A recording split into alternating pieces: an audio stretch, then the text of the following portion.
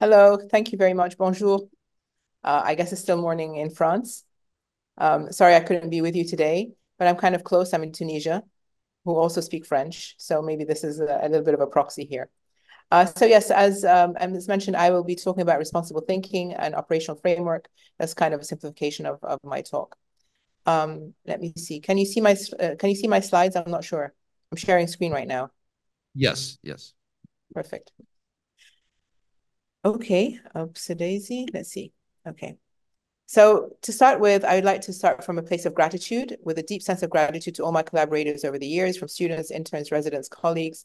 None of the forthcoming presentation could have been possible without their rich work and contributions, but also my advisors and mentors wherever over the years. Thank you very much.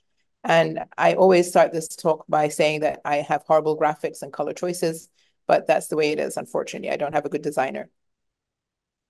So we've all marked huge advances in natural language processing and AI. We're living the golden age. We devise practical and usable by lay people NLP technology assistants. Think of Siri, Alexa, Google, machine translation, ASR, OCR, LLMs, and so on. The new technologies and uses emerging in LLM-based generative AI are very pervasive at this point, and NLP has always been impressive, but it was our secret enabling big technology, but now it's disruptive and has gone mainstream. You can see this as first page headlines in top journals and so on. So LLM-based generative AI is proliferating every aspect of our lives, of Claude, OpenAI, DALL-E, 3 at this point, Google, Bard, and Gemini, and so on and so forth. And even the use of Copilot within Microsoft is actually invading all kinds of technology, all kinds of hardware as well. So LLMs, or large language models, have made a huge impact. They allow for the development of sophisticated AI applications, especially within natural language processing, revolutionizing the way we interact with the world around us. Examples are agents, assistants, and personas, unlocking unprecedented scale of services and systems, spurring economic growth. But also these technologies have an impact on society.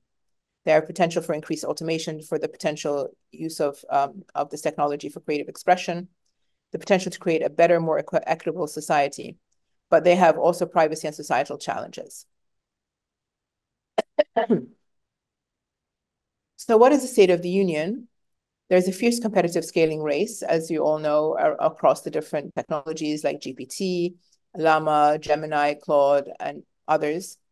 The adoption and convergence rate, just so people would know, it took Netflix 10 years to reach 100 million users. ChatGPT reached 100 million users within 2 months.